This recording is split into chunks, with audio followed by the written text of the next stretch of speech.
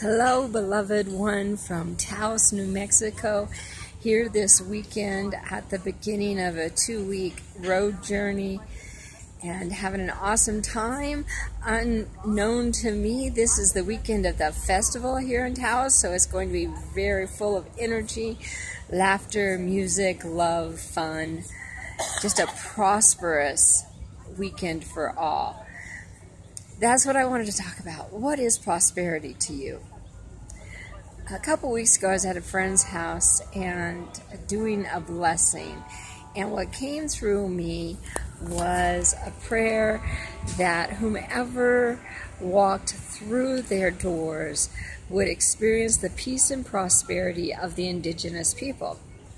When that came through, I was stopped by it. I thought, wow, that's an interesting and powerful statement. What is the prosperity of the Indigenous people? Every country has its Indigenous peoples, and they thrive despite the changes in technology, the changes in landscape. They find ways to adapt and to thrive.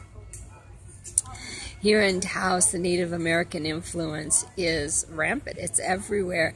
So beautiful in the hand-woven pieces, the drums, the music in the background. And I think, wow, one of the true measures of prosperity that the Indigenous peoples of the United States, the Native Americans, have is a sense of very deep culture. And how often we have lost culture in our lives. We have a world that is full of soul hunger. People who, to their very core soul level, are hungry for connection. Doesn't matter if they have $1 or $1 billion. If someone's heart is longing for connection, that is deep, deep poverty. And it's a poverty that cannot be met by possessions. It cannot be met by accomplishments. It can only be met by human-to-human connection. And perhaps that is one of the greatest prosperities of the Indigenous people, is they have not lost contact with each other, with their loved ones. The whole village raises the child. The whole village cares for the elderly.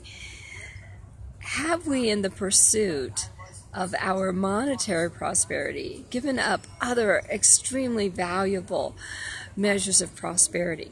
For myself, one of the measures of prosperity is to have the freedom of time to be able to journey, to travel, to be with people one-on-one, to learn about myself and the universe, to discover unconditional love and living here in the land with the people.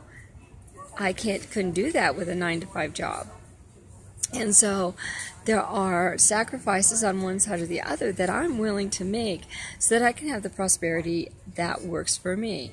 Yesterday I had the pleasure of giving a ride to one of the men who lives off-grid here in the Taos area. And he was hitchhiking on the road, carrying this gray bag that looked kind of heavy. As he got in the car, I discovered indeed it was heavy. It was car parts.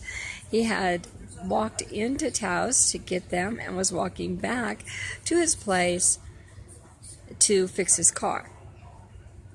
Well, walking back didn't seem like such a big thing until we kept driving on and on and on. It was almost a 10-mile drive.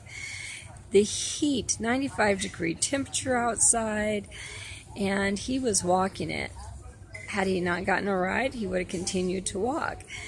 That's a pretty hefty price to pay, but he was willing to pay it because for him, prosperity isn't about financial needs. It was the freedom afforded to him living off-grid.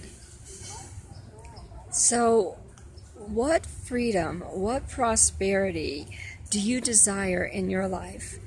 And are your definitions of prosperity allowing you to have what you truly want in life? Sometimes we get stuck in traditional definitions. Prosperity means I have a lot of money. No, prosperous means that I'm overflowing and abundant in an area in my life. Where are you prosperous today? Where would you like to be more prosperous? I hope that on your list is the prosperity of the heart, prosperity of relationships, prosperity of an abundant overflowing of love in your life. Beloved one, go out today and find all the evidence of your magnificent prosperity already. And remember, as you walk this journey, you're not alone. We really are one. And I love you. Go be prosperous today.